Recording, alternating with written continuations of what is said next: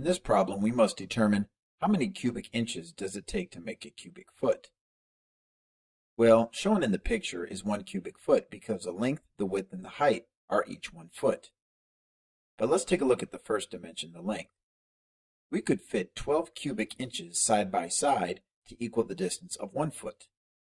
And then if we take the width, we would also have to stack 12 cubic inches side by side to equal the length of 1 foot. So just by looking at the bottom layer, or the length times width, we could multiply 12 by 12 and figure out that in one layer there is exactly 144 cubic inches. Right now, if we look at the image on the right, we only have one layer, which means that we only have a depth of 1 inch, and that's only 1/12 of a foot.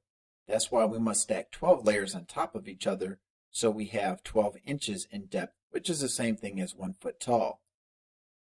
So to figure out how many cubic inches there are altogether, we could take one layer of 144 and multiply that by the 12 layers that we have, and that would give us a total of 1,728 cubic inches.